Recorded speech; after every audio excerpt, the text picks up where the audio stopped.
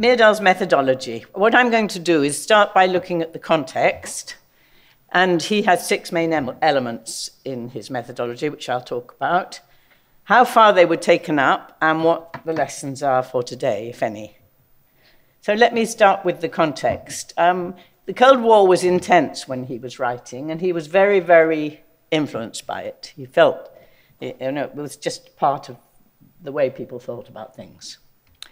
Indian independence was, of course, relatively recent, and since independence, economic growth had been the overwhelming objective and industrialization of economists, visiting economists, and also local economists. It's important to know the context of economics in the West, which was mainly Keynesian. The economic advisors from the West emphasized investment. They followed the Harrod-Domar growth model, which he criticized. There were such people as Nerkser and Rostow and others. Economics then, and I must say now, rarely reflected on its role or the limits of its, what underlay it, or the limits of what it could say about things.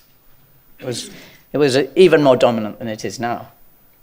Now, for me, I was excited by this project because when I started working on development, Myrdal's book was coming out. And I read it as I started looking around, as I was living in Kenya, and it was really had a huge effect on me. It really has influenced the way I've thought about things ever since. And to me, it really spoke to me. So I was excited to go back to it to see if it still speaks to me. So here I'm going to consider the 6 elements of the critique, what he said, how far they were taken up by others, and the relevance today of the message. So the 6 elements, just to tell you briefly, and I'll go through them one by one. The beam in our eyes, the political element in analysis, the question of values and the definition of development, the social system and its 5 major categories, tentatively multidisciplinarity, and the inapplicability of Western economics, which was sort of the bottom line of everything he said, what he was trying to prove. Now, of course, these 6 are connected. They're not really logically separate, and I accept that, and I think Myrdal would accept that, but I'm going to treat them separately.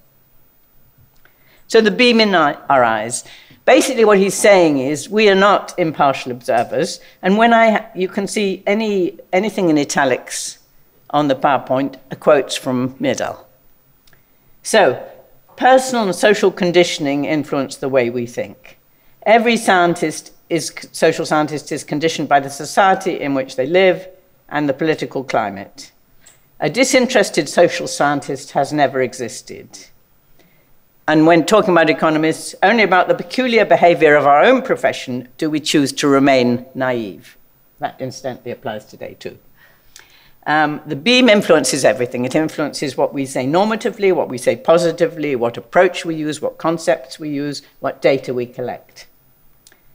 Now, that beam is widely recognized today by postmodern analysis, and in fact, you could say that a lot of postmodern analysis is about the beam, but it is not by mainstream economists. It was at the time, and there's some very good papers which I'm sure many of you have read by Dudley Sears, who was making much the same point, but instead of making it in 2,300 pages, he made it in 30 pages, and it was less taken up, but there you go. Coming to the political element in analysis, for Myrdal, the Cold War was the political element, and he was, as I said, very much influenced by it, and he thought that it influenced the sort of policies people advocated. You know, we were advocating, we being the West, advocating development because we want to compete against the Eastern Bloc. It justified aid. It was just informed everything. And so he was very conscious of that. Today, that Cold War approach, obviously, not quite so dated as it used to be, but still seems dated. And politics remain important, but they're not necessarily that politics. They remain important in aid distribution. What he didn't say, and I think today is what I would say, is he neglected the economic element, the economic interests underlying our analysis. He didn't say anything about how Western economic interests are served by the type of economics they give you. That Western economic interests want free trade, they want free movement of capital, but they want recognition of property rights, because otherwise they wouldn't get too much out of the technology, and so on and so forth. So there's a lot of economic interests behind economics, but he didn't recognize those. He was always talking about the political element. Values and concepts. Valuations enter into the choice of approach, the selection of problems, the definition of concepts, and so on and so forth. In fact, as he concludes, most writings, particularly in economics, remain in large part simply ideological. Values inform everything we do. For example, in the choice of approach, do we look just at what we call economic realm, or do we look beyond? Which problems do we look at? Values determine that. Are we going to be hung up on stabilization, inflation, or are we going to look at social cohesion or individual happiness and so on? The definition of concepts, he spent a lot of time on that. Unemployment and employment, why do we focus on that? And in fact, I remember we went on a long time ago, a ILO Kenya mission, in which was supposedly employment, and it immediately became apparent that Western concept of employment was completely inappropriate, and that one had to look at the informal sector, and jobs, Western jobs wasn't the right way to look at it. And he had a lot of criticism of that, a lot of criticism of the concepts of investment and consumption, because he says a lot of what we call consumption, or what we then called consumption, in fact contribute to future productivity, and in particular health, education, but also food. So again, I think there's much more recognition now that that is the case. Although we haven't changed the definition in the national accounts still have these things as consumption rather than investment. But I think in terms of analytics, we do recognize that many of these items are both consumption and investment goods. He argued that Western values are typically assumed without discussion, and that transparency was needed. We need to make explicit the value premises applied in social study, both for logical clarity and for the avoidance of hidden valuations that lead to biases. And then he went on to say that values should be local. It's not from the viewpoint of the foreign observer, but from the viewpoint of those valuations that have relevance and significance in the countries. A very important point. But then whose values in the countries? This is where he's, in modern day terms, a little controversial, because he said it should reflect actual valuations held by people who are concerned with the problems being studied and who are influential in moulding public policy. In other words, the elite decision makers. And those were the people he went to for the values. And he was actually quite explicit about wanting to go to those people, because he had a very contemptuous view of the population as a whole, who it felt were satisfied in their state of underdevelopment and would not want what he called modernization values. So he just looked to the elite for the local values. So how did he arrive at them? He said he went to the politically alert, articulate, and active part of the population, read their speeches and talked to them, and came to a set of values, which he called modernization values. They include rationality, superstitious beliefs, and illogical reasoning should be abandoned. Development, planning, equalization, changed attitudes and institutions, national consolidation, democracy. Look at those values carefully. What are they? They are Scandinavian values. So despite all the talk about the beam in his eye, and the beam came out again here, because the method of arriving at values was to talk to people who already basically agreed with the Western observer, in this case, Gunnar Myrdal. And so, although I very much accept what he says about values in terms of one ought to look at other people's values, I don't think that he did so. He just took his own values, really. Now, today, it's accepted in theory that people should be consulted, and we have, for example, a lot of participatory processes that are used. We also have Sen's view that you have deliberative democracy, that you have discussions and so on, and something comes out of that, which is the local values. And the methods we use today are much more sophisticated and much more comprehensive than Myrdal. We try and take the values of poor as well as rich, and we don't only look at the elite. For example, Robert Chambers has obviously led the work on that, and a lot of subsequent work has been done. Yet there remain problems. For example, at one point, obviously a decade or two ago, I was looking at these so-called PRSPs, Poverty Reduction Strategy papers, which were drawn up after huge amounts of consultation and actually reflected IMF values when you looked at the details. Second, there's a problem with heterogeneity of views. You have a group, and some people think one thing and some people think another. The person who's doing the exercise, orchestrating it, can really interpret it as they want, so it's not so straightforward. And basically, there is almost no consultation on macroeconomic policy. There's lots of consultation about whether you have a school here or there, a water well here or there. Would you prefer water or schools? That's a good thing to have, good consultation. But when it comes to macro policy, which involves everything, the local opinion makers are just not there. I mean, you need to read Adults in the Room, which explains in the Greek case how little the Greek sophisticated economists little contribution they could make to decisions on macroeconomic policy. And also today, local values are overridden. For example, in Mongolia and Kyrgyzstan, they wanted to have some universal benefits, and IMF and World Bank insisted on targeting, and of course they won. So even though we're now accepting local values much more, there's a lot of tokenism, including, I think, in drawing up the SDGs, which are thought of as wonderful global goals, but when you think about it, it's very much a Meerdalian exercise of just talking to the elite and coming up with the goals that people have thought of already, and which are disagreed with in many places. Not every country wants gender equality, for example. I mean, there are a lot of disagreements in the world about which values to have.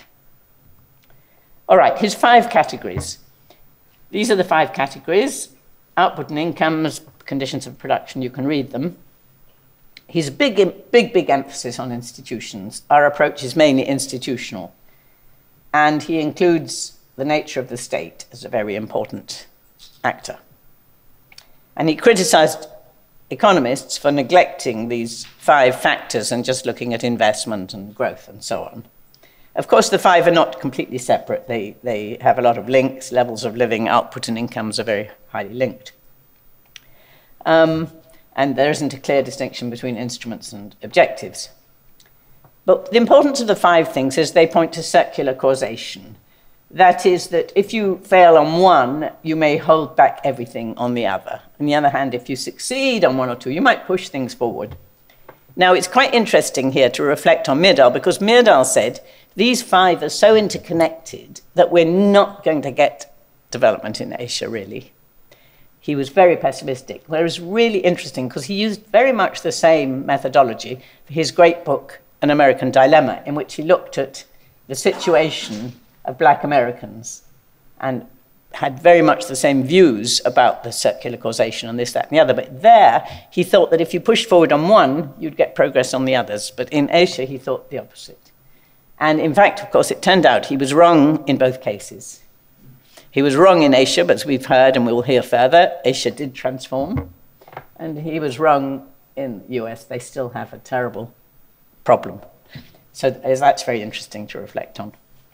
So what about current views about the 5 factors? I think we generally recognize that levels of living affect productivity. The importance of institutions is, of course, absolutely central to analysis. Maybe not interpreted quite as broadly as he did, but central. It's totally agreed that the state is critical. He had this concept of soft state and hard state, and only hard states could really get policy change. And many people have worked on that. And I think we generally agree about circular causation. If you go forward on one front, you need to go forward on several fronts simultaneously to be successful. What happened, and I've already said that he was over-pessimistic for Asia, I think following what happened, I think, is much more reflects what Hirschman found. I don't know if you remember that he wrote this book about the hiding hand and that in the end of the day, even bad projects turn into good projects.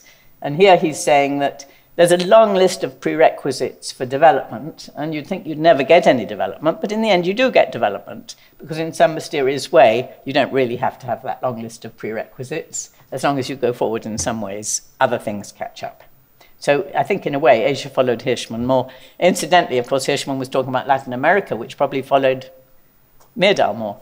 So it was a sort of paradox. He talked about the need for interdisciplinarity. So if we're correct about the 5 factors, then we need more interdisciplinary research. And we should welcome efforts by sociologists and others to improve our system of theories and concepts. But he did see that there were some problems in multidisciplinary work, which I think we all recognize they remain problems. And he did argue that economics should remain in the lead. He felt that economists were more political and more dynamic than other disciplines. So he didn't abandon the imperialism of economics, and his own team was almost entirely consisting of economists. I would say today we totally recognize the need for interdisciplinarity, but it remains true that I think economics remains king, and we do have problems about interdisciplinarity. The inappropriateness, the 6th point, the inappropriateness of Western concepts. Because they're inappropriate because they reflect the value and motivation of Western economists, and they abstract, and this is very important. Francis, it's 15 minutes now. Okay, so I better speed up. They abstract from attitudes and institutions because they assume they're the same as the West. And I gave the examples earlier. And others made very similar points, and some of them well before him. I mean, Joan Robinson in 1960 said exactly the same point. Dudley Sears made the same point. And I really want to point to Mukherjee, because Indian economist, sociologist and economist, and he made exactly the same point before Myrdal. So is this accepted? It's accepted with respect to particular concepts, but not in general. In general, development economics, which at that point was rather different from the rest, has sort of suffered a death, and we got much more feeling that there's just one economics. I think heterodox economists, like myself and many people in this room, are more prepared to accept this point, but orthodox economists don't. Another point that he didn't really pick up with respect to Asian drama is, of course, that the concepts are often inappropriate for the West too. It's not just for developing countries, but it's also for the West. He had made that point at some point earlier, but in Asian drama he didn't, and I think that was because Keynesian economics was so dominant then, and that did seem relevant. So, in sum, the ideas that are now broadly accepted, that development is a normative project, that local people should decide on priorities, that development is holistic and interconnected, that context matters, that we need an interdisciplinary approach. None of these entirely due to Myrdal. Others have made similar points and little dialogue, but they are all very important points, and they're all accepted, I think, by many in theory, not always in practice. The ideas that are probably not accepted, or certainly not adopted, beam in our eyes. Very few economists recognize the sort of beam in their eyes and explain where they come from when they write a paper. The underdevelopment trap turned out not to be right in the Asian case.